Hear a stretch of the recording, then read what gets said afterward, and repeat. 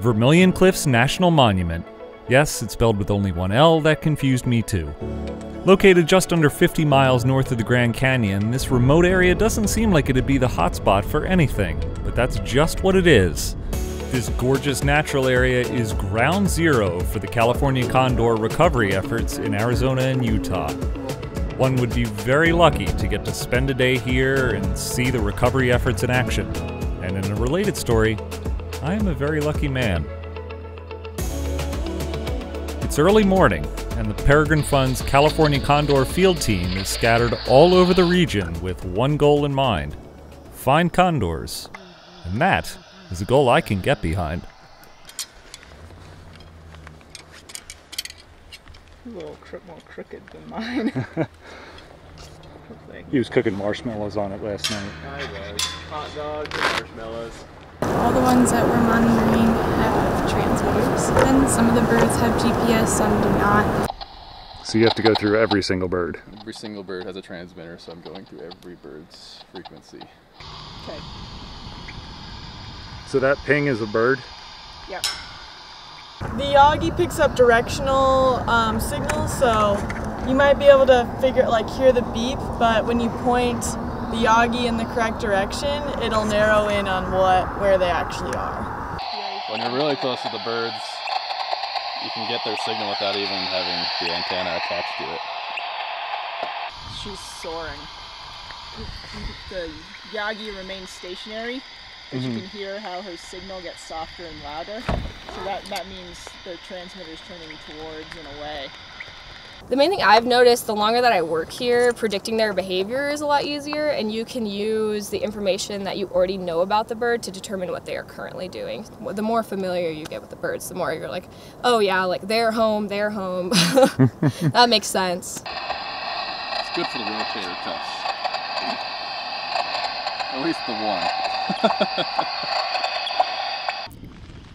It's been a productive morning so far, but unfortunately an approaching storm is threatening to put an early end to the morning's telemetry work. Might be a little less rainy. We want to go down into the burn area. South. There's that spot right by the cistern. Well, hopefully this just passes over quick and we'll be fine.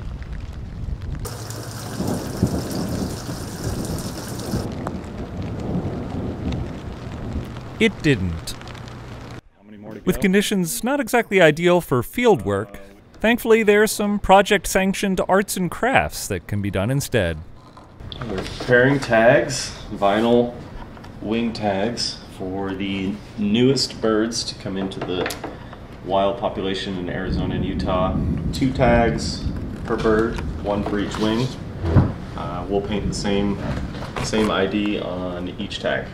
So that's the next step, is to stencil out the number and or letter combination, and then finally we'll apply the paint and let it dry before applying on the birds. 3 tags down. I don't feel like doing the math to go.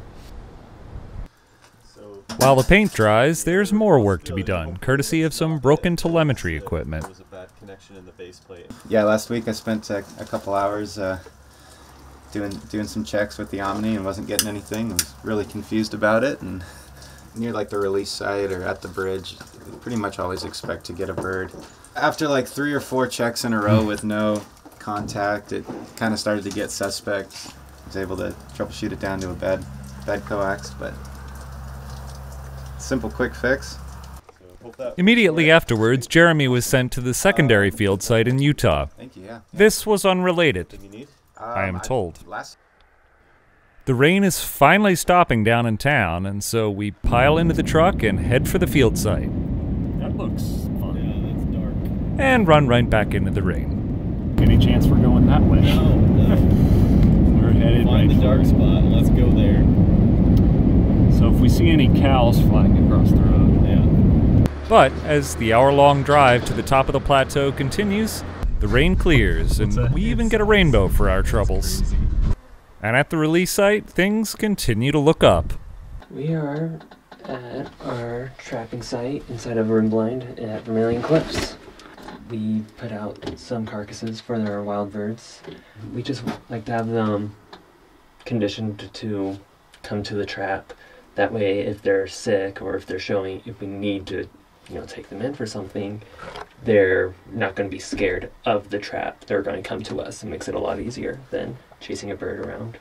Most of what I'm doing right now is just seeing who's here and making sure that there's nothing, no strange behaviors, nothing that seems a little off, and making sure that all of their tags and call radios and GPS units are working. Gotcha. So who's here today? Oh, we got 193, Bird 1000 was here, 610, let's see, 844's down there now. We kind of got a good day from what I've seen. All may be looking good at the blind, but over at the flight pen, not so much. Some rats have been chewing on the wires that electrify our mimic power pole.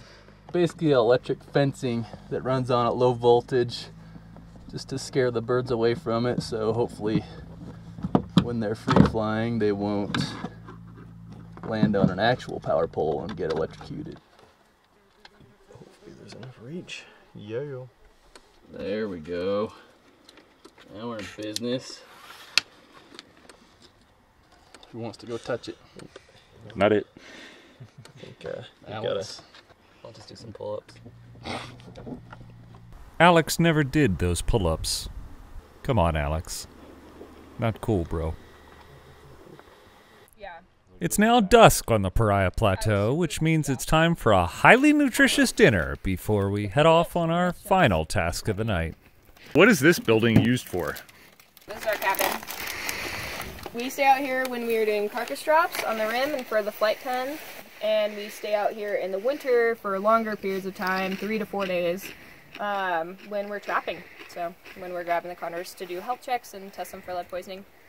Okay. Ooh, fundraising idea. Put it on Airbnb, call it Rustic, and watch the hipsters from Portland fight over it.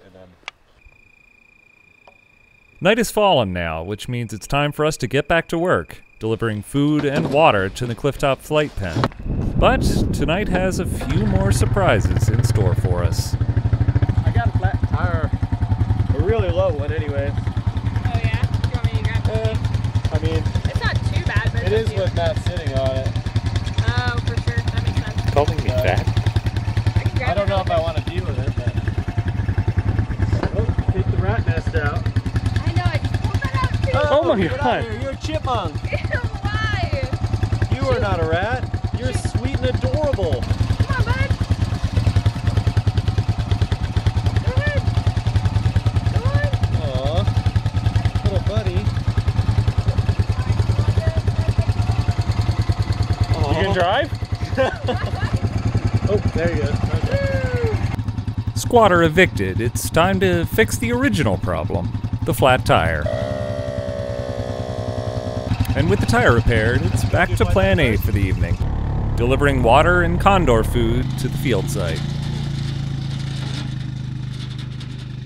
And with that, the evening, and my time with the Condor field team, draws to a close. Sierra heads to bed, Tim heads down the mountain, and I start on a long journey home.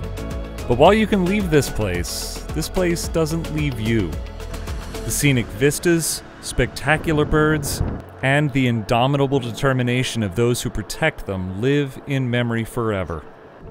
Here's hoping that the condors live in Vermilion Cliffs for just as long.